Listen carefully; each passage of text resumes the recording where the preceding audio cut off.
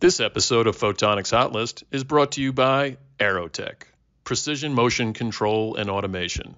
Take control, speed, precision, performance.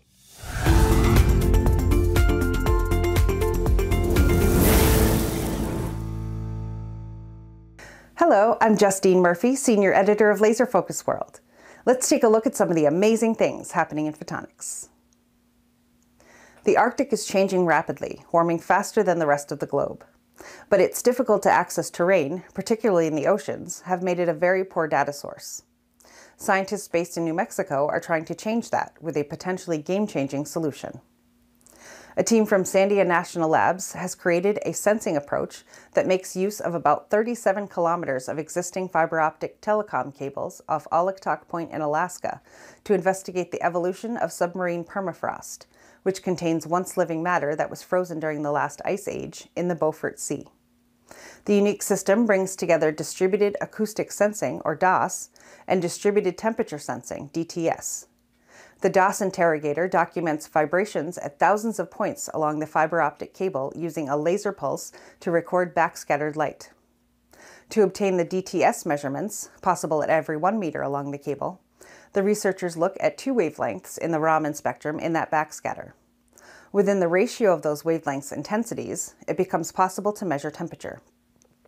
The team says their work is offering a clearer picture of the effects of warming in the Arctic, which could later be used as a proxy for other parts of the Earth. Recent advancements are helping researchers in California tackle some long-standing imaging challenges. The team, led by UCLA, has developed a plasmonic photoconductive terahertz focal plane array to rapidly generate images and produce rich, high-quality terahertz information, including magnitude and phase data, ultra-fast temporal detail at the sub-picosecond scale, and very broadband spectral information.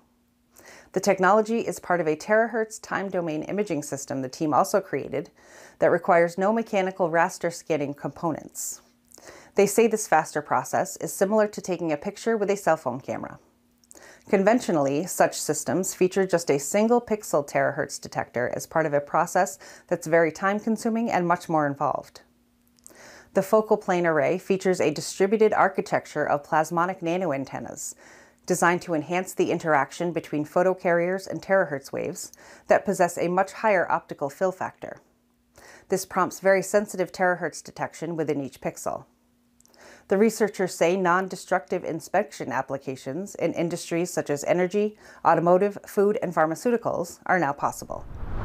Using precision 3D printing to create microscale optics, researchers at the University of Stuttgart in Germany have proven polymer-based materials, plastics essentially, can take the heat.